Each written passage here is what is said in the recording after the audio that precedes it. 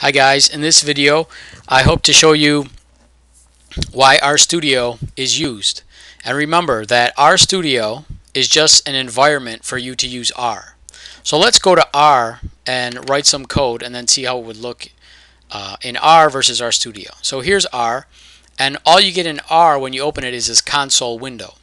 And it's where you can write some code, and you can see there's this cursor down here blinking saying, give me some code, I want some code.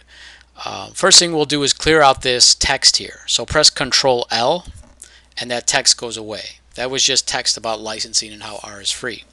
Now let's write some code. And to do that, I'm just going to assign some numbers to a vector. So I need a variable, and I'm just going to write the name of a variable, vec1. I need an assignment operator. In R, the assignment operator is not this equal sign. The assignment operator is the backwards arrow. That's just convention left over from a previous language that R generated from. So don't be scared by this, backwards arrow. It looks weird at first, but you'll get used to it. Just think of it as an equal sign. And then to create a vector of numbers, just do C open bracket 1, 2, 3. And now when I press enter and then I print out vec1, I have 1, 2, and 3. So I hit vec1 enter, and there's my vector of numbers. And you can see this cursor is still blinking saying give me more. So this console is just a place for you to write code and get immediate output. How do we write code and then save it down so we can use it tomorrow or the next day? You're going to want to write in what's called a script file. So go to File, New Script, and here is where you can write some code like we just did. Hopefully I could copy it in here. And here in the script file, I can write that same code, but now I have to do this. Vec1, Vec1, I assign my numbers, and then I use this print function to print out Vec1. And when I have to save this script file down, so I'm going to do Control S. It'll pop up this window to say where do you want to save this, save script as. I'm just going to put as, name it my vector print. I'll name it vector print. And I'll save it in this R projects folder. So now you can see here I have this vector print.r file. This is an R script, so that's why it ends in .r. So now I have this .r file, and let me clear this console again. So now I have this file with my code in it, and I want to call it. So this is how it would work in the real world, where you have a bunch of code in a file. Here's my file with code in it, and you use the console to call that code. And to do that, you're going to need to know, the console, and R needs to know where this file is. So one thing you want to check is, you want to do git wd, which is the working directory. It just means where am I at right now? Where is R looking for files? R is looking for files in this C users m/documents. But my file is in C users m/desktop R projects. So I have to change this working directory, and to do that I'm going to do set wd. I'm just going to copy this, and now I can, instead of doing m documents, it's going to be m, oops,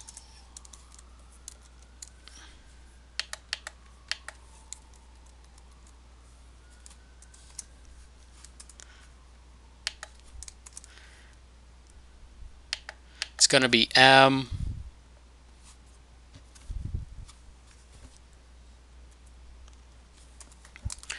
desktop /R projects.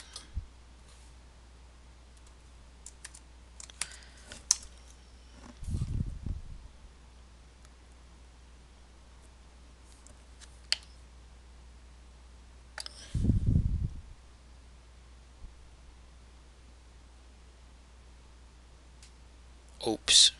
So I think I put it in the wrong. I don't think I need this here.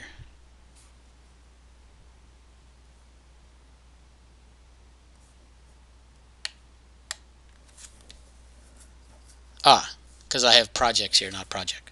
So you can see I'm getting errors here. It's because I don't have the S for the projects.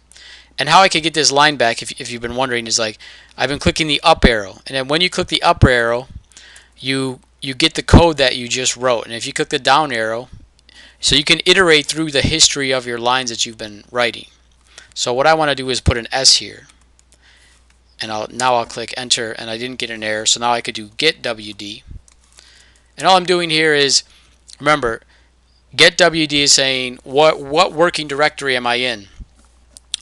So where is R looking for any files it wants to use? Well, it's looking here now because I changed it up here by using this set WD, which is setting the working directory. So now I can call this vector print.r file by doing this.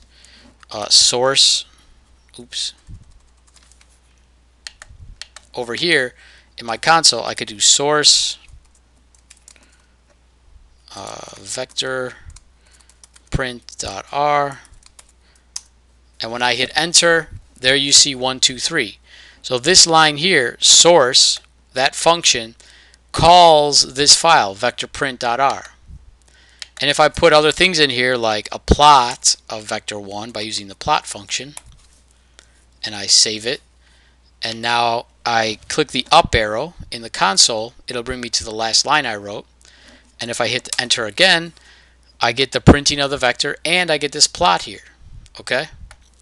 So this is the typical situation on a very, very basic level when you use just R, not with RStudio. This is just R.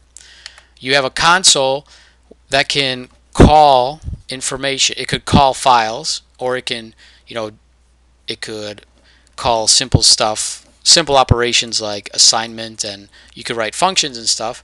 But the main thing is calling files here. So you save some file here with some code in it, and you have to call it here.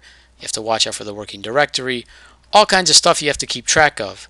Then you get some plot outputs here, and pretty soon this becomes a pain in the ass just for a very simple, 3 lines of code where you want to create a vector and print it and see it in a plot. It becomes kind of hard because you have all these windows floating around, right? And let's say I do a different plot of the vector 1 multiplied by 40. If I save it down now and run it again,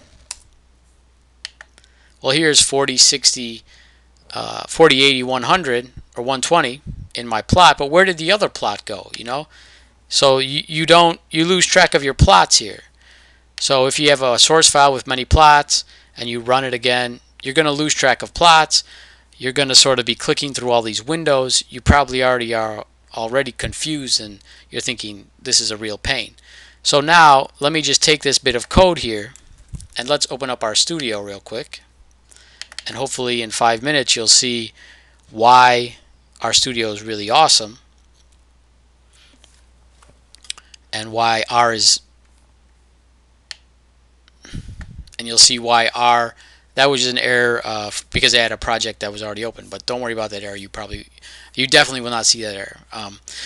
So I just opened up RStudio, and what you'll first notice is that it has this console window here. This console is equivalent, the same thing as the console window in R. Remember that RStudio is just a way for you to use R. So that would mean everything in R has to be in RStudio, and it is, only it's organized much, much better. And the first thing you'll notice is that console is organized over here. So here's the blinking cursor again. I could type in some code. But I don't want to use the console here. I want to create a script file like we did before. To do that, I want to put that script file in a project. And projects make things very organized. So go to File, New Project, and this is how you're going to program in R. You want to create these files that keep things very organized. So you want to click New Directory and then Empty Project. And I have a folder here called R Projects. It's on my desktop, and I want to put an R project in that folder called, my first project, hit enter, and it'll take a second and you'll see this little circle calculating, and now I have my first project. So what is a project? It's just a project consists of all your source files, and it has this .rproj after it, and it allows you to click on a project once you've created it, and it'll open up this environment, so you'll see all the files that you created. So let's create a file.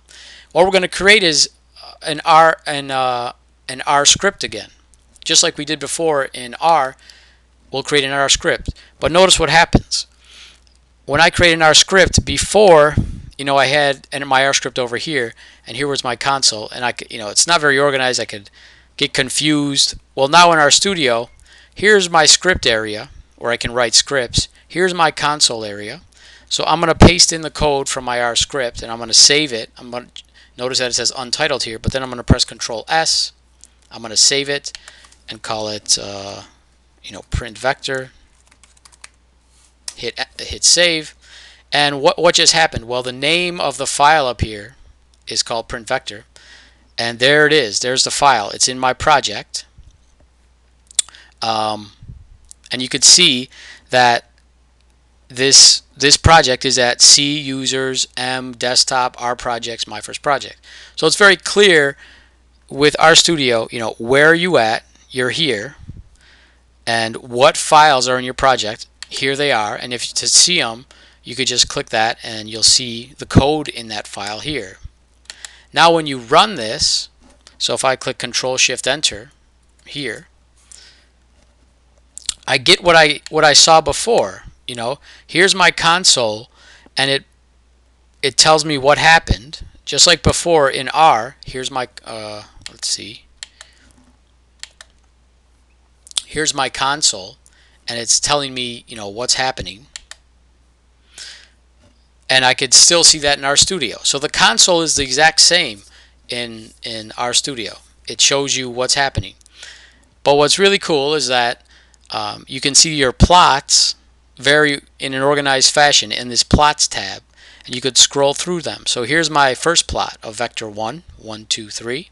Here's my second plot of vector 2, or vector 1 times 40, 40, 80, 120. And you could see that plot. You could zoom in on the plot, you could export the plot, save the plot, you can do all kinds of stuff with the plot. So already you see the advantage of why RStudio is useful. And you could move these windows over like this, you can minimize them like this, and then bring them back. You could raise them up like this and bring them down. But already you see the advantage. So let's just go through a couple of more of these windows here. Remember, here is called the source window, where you write scripts. This is where you're going to be spending most of your time. Here's the console window. So if you ever want to write code in the console, you could always write code down here and assign the number 4 to F and then print F. When you do that in the console, or when you write a script and you run it, up here you'll see in this window the environments and the history tabs, and the environment shows you your variables that you're working with. So I have this vector 1 and it's here. It shows me that vector 1 is numeric, and it has the values 1, 2, and 3, and it also has this F, which has a value 4, and that's because down in the console I assigned 4 to the value to the variable F. So that is pretty awesome, because now you can see all the variables you're working with, and if you have a big chunk of code with matrices and all kinds of stuff, and you have 50 variables, you're going to be able to see them, and later on you can see that you're able to double click on them, and you could see the actual data here. Also in the environments tab, you can import data from a text file by clicking on the text file and importing that. I could probably put that in another video. You can import data from a website by entering the URL here, and once you do that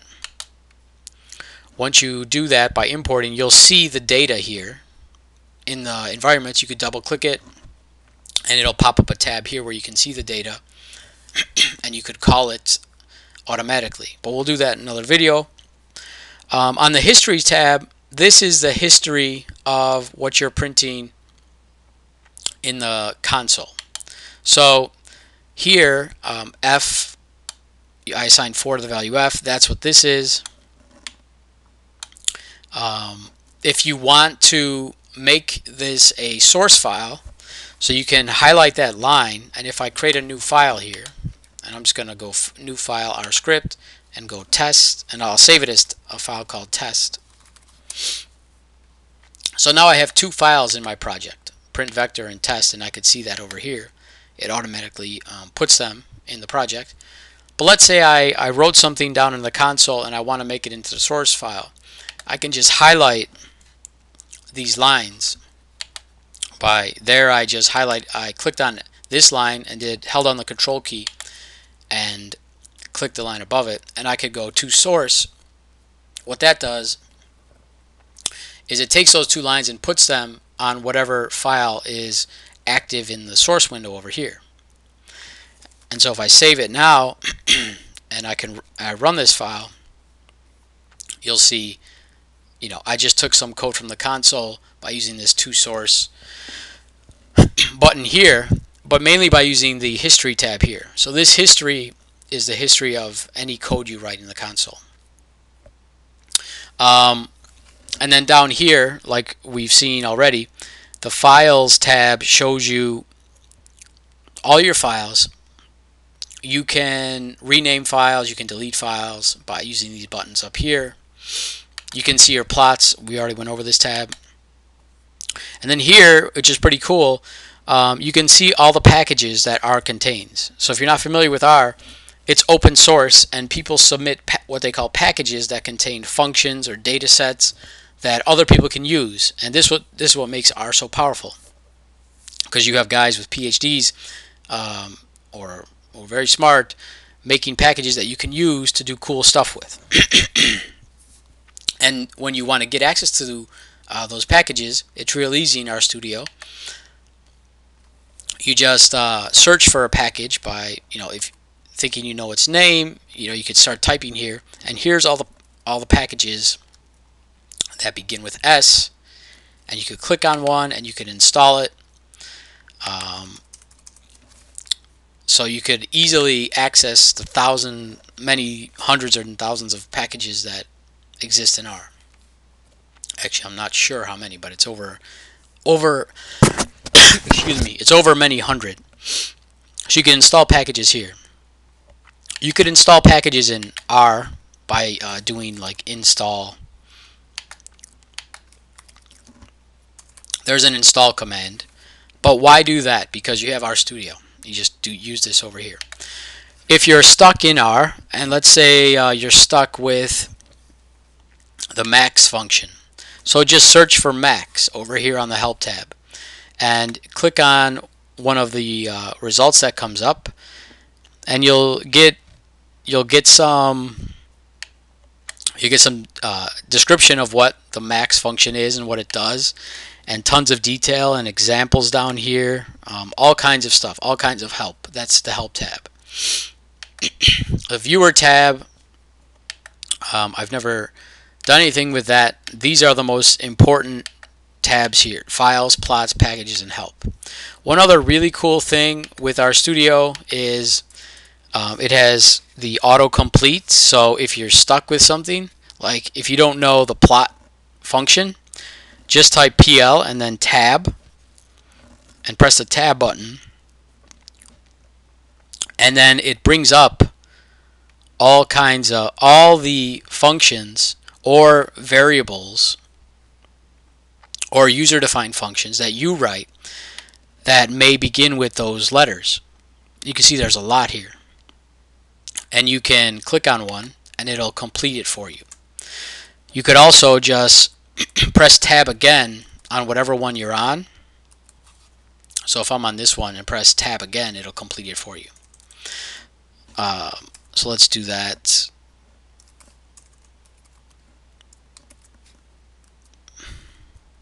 So And then you could, so that's what the autocomplete does. It allows you to see all the functions by typing some letters, and then you could see the arguments that are passed to these functions.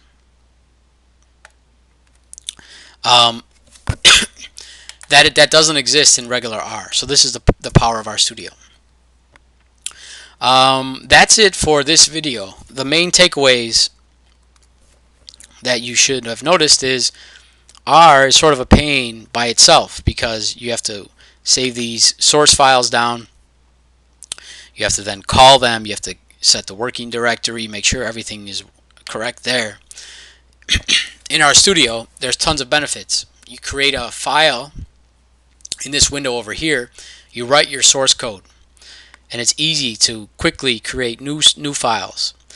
You still have your console available to you. You could do whatever you want with that. The history of that console is stored up here. The variables you're using are going to be stored over here. You could click on them.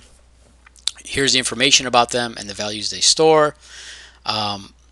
You can import data from the web or a text file here. You can you can down here see all the files in your project.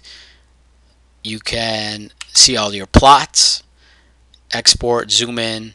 You can install packages really easily. You can get help really easily. And that's why RStudio is super powerful and much better than just using R alone. Sorry for my cough throughout the latter part of this video. But that's it for this video, and we'll continue next time.